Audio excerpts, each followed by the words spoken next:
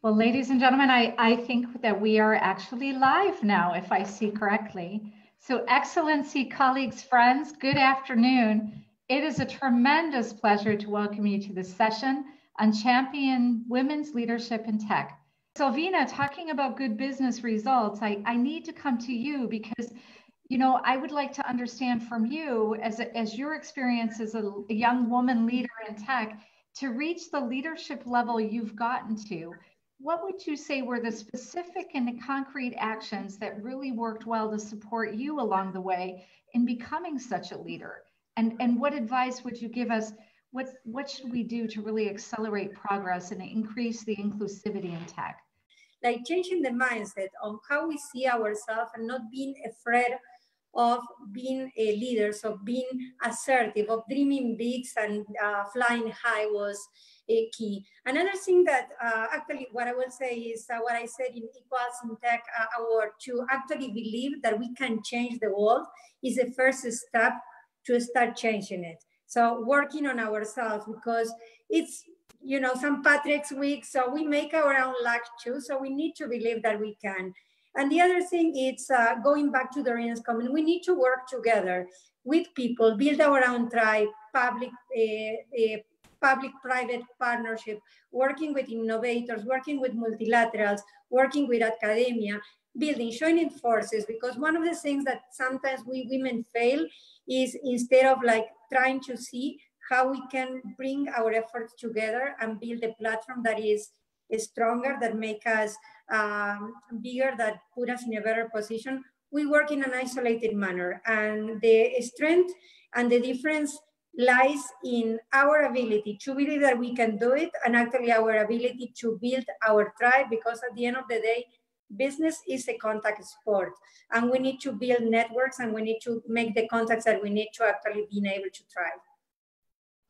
I love the business as a contact sport. We need to get out there and be confident and really just do it, Silvina, is what you're saying. I like that very much. Half the sky should have the opportunities, and we need to normalize seeing successful women thrive. For that, we need to sponsor women, lift them up. We need to hire women so they can access the type of opportunities that fits into their life, and they can continue into the career path to reach leadership.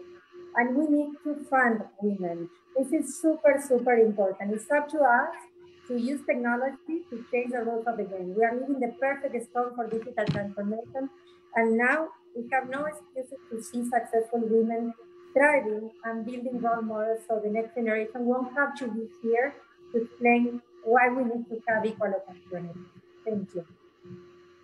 Thank you all so much for sharing your thoughts. And if I was going to summarize, I would probably say only 6 words: confidence, collaboration, education, measurement with a capital M for maths, sponsorship and funding. I think those are great comments. It shows we're not going to be able to do this alone. We have to find a way to work together.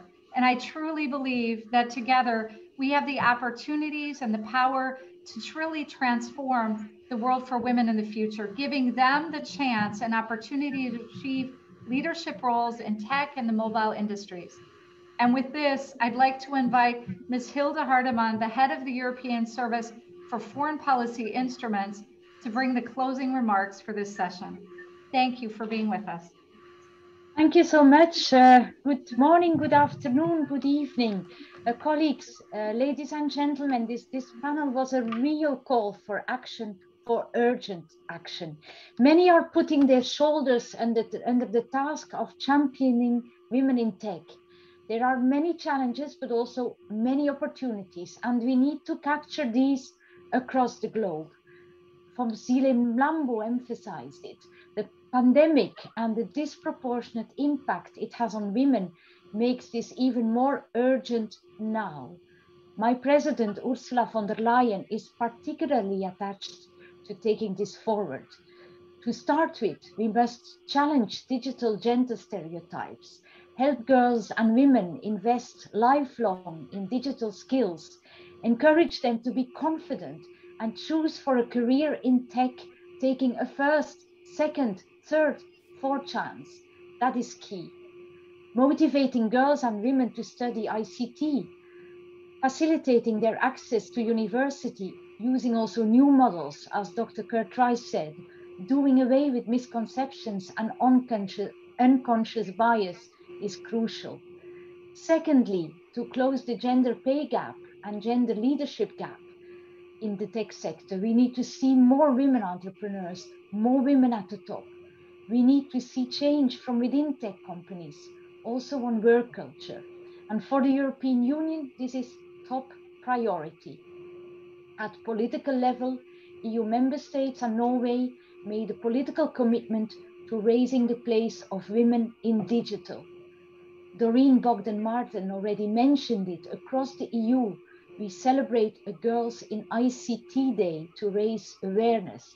And at company level, the European Commission forged an alliance with big tech companies to close the digital gender divide by signing a declaration of commitment with CEOs. Google, Spotify, Dell, Accenture, and many others have joined us in this undertaking, and we seek to bring many others along. Third, we need to do more to raise awareness of the opportunities there are. Events like today's are important, and following the example of Silvina Moschini, we must strengthen opportunities for girls and women for mentoring and networking, because business is a contact sport. Finally, we should address the issue of gender and diversity, as several speakers said, both when it comes to tech users and tech professionals. Greater diversity brings more creativity, more innovation, and ultimately greater profitability.